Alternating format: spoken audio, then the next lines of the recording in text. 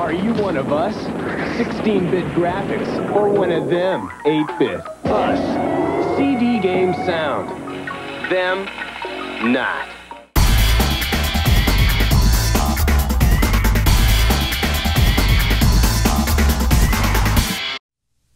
Hello everyone, and welcome back to Player One Start. In this video, I am continuing my review of the Turbografx CD. In part 1, we looked at the history and the launch of this device. In this video, we're going to be taking a more in-depth look at the hardware and the tech specs of this add-on.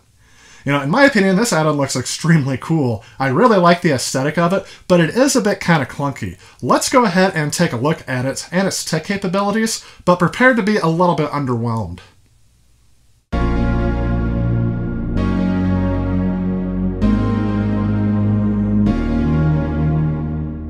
Now this is the console that has some assembly required. It actually takes about 4 different pieces to put this thing all together. If you turn the console off to the side, you will see the lock-unlock button for the CD drive. This keeps it from sliding out unintentionally if you're transporting it, or if you're gaming too violently and move the console around a lot. Sliding the drive out, it doesn't actually look that impressive. It's very small and compact. In fact, it can be used as a portable CD player, but it must be plugged into power on the back in order to get sound out of it. This actually would have added extra value to the console because you could use it with hi-fi stereo equipment when you weren't using it to play games on your Turbografx. Turning our attention to the bottom half of the interface unit, you actually have to turn the system upside down to unlock the console. Once you do, the system may put up a little bit of a fight to come out, depending on how long it's been in there, but it should slide out pretty easily after the initial jolt. And then looking at the interface unit itself, you can see where it interfaces with the CD-ROM drive and the back of the console. There is some hardware inside of here to split off the AV out, as well as provide power to both of the accessories. Even though both of the systems get their power from the same unit, the user is still required to turn both power switches on. But there are no significant chips inside of here that are providing system-enhancing qualities. All of that can be found within the CD-ROM drive and the CD system card. Hardware-wise, the Turbografx CD was designed to be very compact.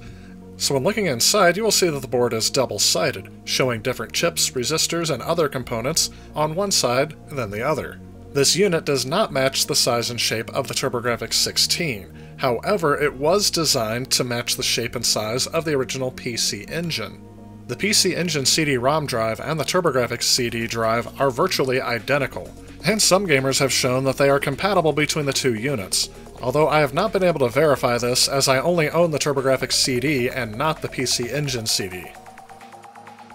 As the PC Engine has a different design than the Turbografx 16, its interface unit is designed a lot differently. Again, the motherboard may have a little bit of a different layout, but it will have the same chips that the Turbografx CD uses. One of the additional chips was a logic chip that was used to process digital audio from the CD. It also included an additional 64 kilobytes of DRAM for digital audio sample storage. There was also an additional 64 kilobytes of RAM inside of the interface unit that would store program code or data that was loaded from the CD. The system cards actually contain more chips inside of them to help with the CD functionality as well, with the original system card having a BIOS which allowed the system to access the CD-ROM drive, as well as a BIOS update providing support for CD+G disks, and an auto-disk change mode was added in BIOS revision 2.1. The Super System card added 1.5 megabits, or about 192 kilobytes of RAM, along with the new BIOS revision, and is required to run Super CD-ROM games. Yet another card was added to expand the system's capabilities even further, providing an additional 2 megabytes, or 16 megabits of RAM, with the Pro Arcade card adding even more than that. In terms of the CD drive itself, it's actually a single-speed, or 1x CD-ROM, providing about 150 kilobytes per second read speed, but that doesn't include the time that the laser takes to adjust itself on the disk. The drive read speed is most likely the reason why there is no full-screen, full-motion video on the Turbografx 16, although there are some hardware tricks they take advantage of in order to make it look like that they can do this. Some of these hardware tricks would be very similar to how they did it on the Sega CD, as it had the same drive speed as the Turbografx CD. However, the CD-ROM's biggest advantage would be the fact that it has a much larger capacity than the HuCard format. Early HuCard games had a capacity of around 2 to 4 megabits, or 256 kilobytes to 512 kilobytes. In the later part of the system's life, that was expanded to 1 megabyte games, or 8 megabits, but even at that capacity, it would take around 700 HuCards to reach the capacity of 1 CD-ROM. That higher capacity brought many advantages to games on CD-ROM. One advantage was the fact that they could provide smoother animations for sprite work, as they could store more sprites on a CD than they could on a HuCard. Of course, they would still have to conform to the RAM limitations of the system for sprites that were currently on screen, but assets could be swapped in and out on the fly by reading them from CD and putting them into RAM. The extra capacity allowed game developers to store additional graphical effects onto the CD, which would include more detailed artwork and even animated cutscenes. Perhaps one of the more obvious advantages to having an expanded capacity on CD-ROM was the fact that they could pack in additional content for a game, making levels bigger or adding more levels before the game would be shipped. And perhaps the most obvious and most used benefit was the fact that they could put full-quality CD audio into games. Previously, I had stated that it was probably more worth it to collect a PC Engine than a Turbografx 16, as games were region-locked, and the Japanese PC Engine would have far more games than the Turbografx 16. However, this does not apply to the CD-ROM unit, as it is not region-locked. That means that you can play any of the games using the North American system cards to play their Japanese equivalent on your console. Even still, if you use an adapter for the arcade system card, which only came out in Japan, you can still take advantage of those games on the Turbografx 16. And that adapter card would also work for PC Engine HuCards as well. So to explain a little bit more how the Turbografx CD actually works, it all depends on the system card that you put into it. By itself, the Turbografx only has about 8 kilobytes of RAM for game code. It also has an additional 64 kilobytes for the game graphics, but that would be extremely limited in what you would want to run game code for. It actually couldn't really run the game code that much at all.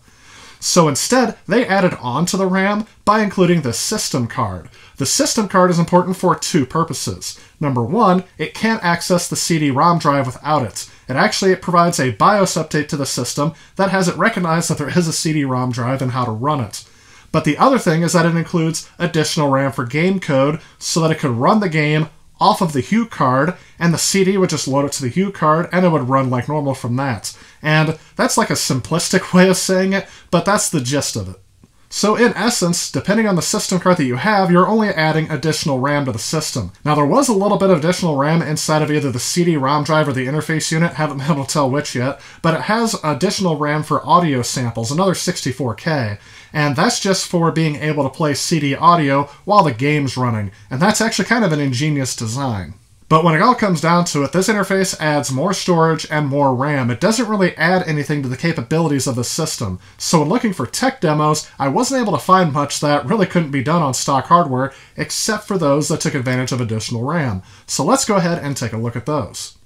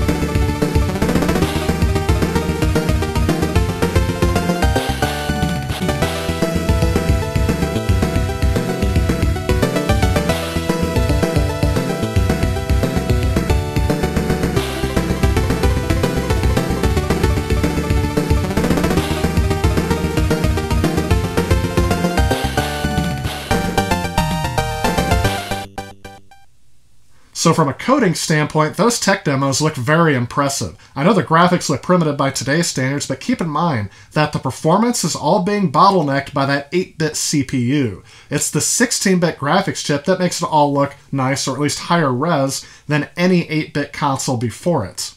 But tech demos aside, what did actual games look like on this system? Well, let's go ahead and dive right in with the two launch titles. And just to review, the two games that were available at launch were Fighting Street and Monster Lair. These games only take advantage of the original system card that was released with BIOS Revision 1.0, and is backwards compatible on every single other BIOS released for the system as well. Fighting Street is the only home console port to the original Street Fighter. The original game had arcades in 1987 and was developed by Capcom. It is the first competitive fighting game produced by the company, and the first installment in the popular Street Fighter series. While it did not achieve the same worldwide popularity as its sequel, Street Fighter II, the original Street Fighter introduced some of the conventions that were made standard in later games. This version of the game features a remastered soundtrack, and as there was no 6-button controller for the Turbografx CD at the time this version was released, the strength level of attacks are determined by how long the button is pressed. This version was published by NEC Avenue in North America and Hudson Soft in Japan, and was developed by Alpha System. The cover artwork featured Mount Rushmore, which is one of the locations in the game.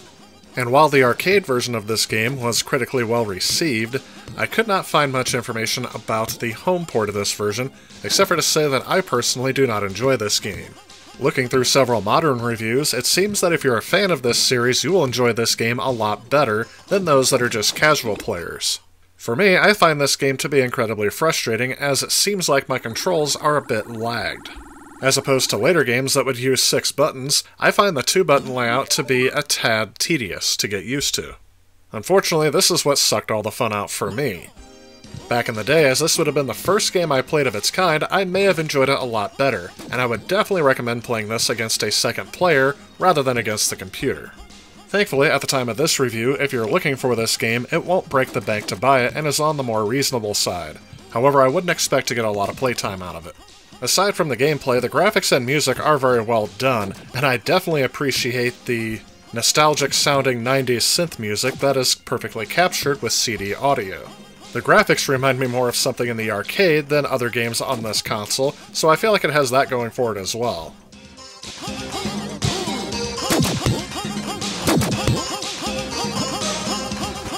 Wonder Boy is another arcade port that made its way over to the Turbografx CD.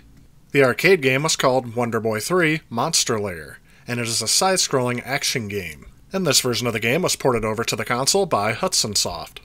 The game attempts to balance basic concepts found in both platformers and arcade shooters. The player is able to jump and shoot projectiles from a sword. He must also ride a flying dragon and confront a large boss throughout the second half of each round. The player's life bar steadily diminishes as time passes. Health is gained through collection of fruits and projectile weapons. Some fruit, when shot, will expand and burst into multiple items. A lot of the concepts used in this game can be found in another one of Hudson's games, Adventure Island. Along the way, a wide variety of weapons can be picked up, and not only do these allow the player to use weapons for a limited amount of time, they also increase vitality. In the flying scenes, vitality remains static unless being hit by a passing enemy. When this game was initially released, it got a lot of mixed reception from fans and critics alike, a lot of them criticizing the fact that they moved away from the traditional elements that were in the Wonder Boy series, and as a result, many of the concepts used in this game were reverted back to the previous games in an attempt to appease fans. Sadly, that makes this game very unique in this series, as I feel like this game was done very well and I definitely enjoyed the gameplay style in this game. I think the cartoony nature of the graphics really helps it hold up on this platform, as games that try to go for a more realistic feel look very dated today in my opinion. The sound effects are well done and match the action, and the game's soundtrack also provides that nostalgic feel of an early 90s, late 80s synthesizer soundtrack.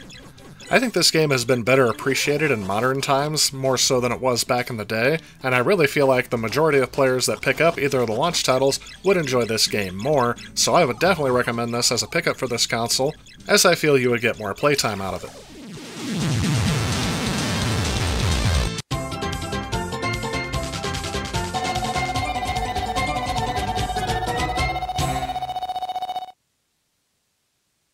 So those were the two titles that launched with the system. Fighting Street to me is a huge disappointment. To me, it's just not fun to play.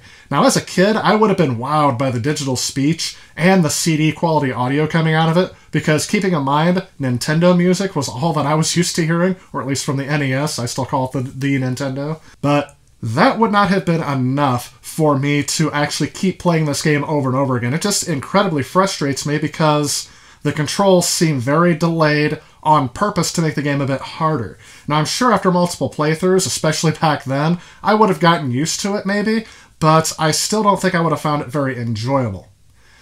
Now, Monster Layer, on the other hand, is the complete opposite experience. I really did like this game. The CD quality audio is something that would have kept me coming back to this game, but the gameplay is that addicting style that you really just have to repeat, memorize, and get better at the game as you go through. And I think it is a much better title than Fighting Street. At least I think it would have appealed to more gamers back then.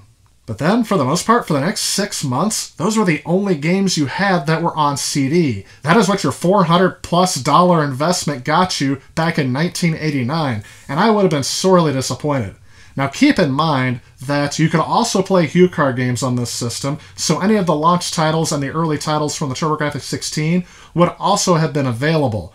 But if you want to know my opinions about those, you should go back and watch my Ultimate Turbografx 16 review, as I don't really feel like the launch lineup was very strong there either. That said, that is going to wrap things up for this video. In the next video, we're actually going to start working through the games in chronological order, or at least as close to as I can get. Not all of these are well documented when they came out, so I'm going to try to go at least in year order. Again, if you like what you see, please remember to click on that subscribe button down below, leave a like if you liked today's video, also leave a comment down below, let me know what you liked about today's video, and let me know what you'd like to see in the future. As always, I want to thank you all so much for watching. Stay tuned because I have more content coming, and I will see you all in the next one. If you like this video and you'd like to help out with future projects on this channel, please consider supporting me on Patreon. Also, if you enjoy the content of this channel, please remember to click on this subscribe button. Again, I want to thank you so much for watching. I'll see you next time.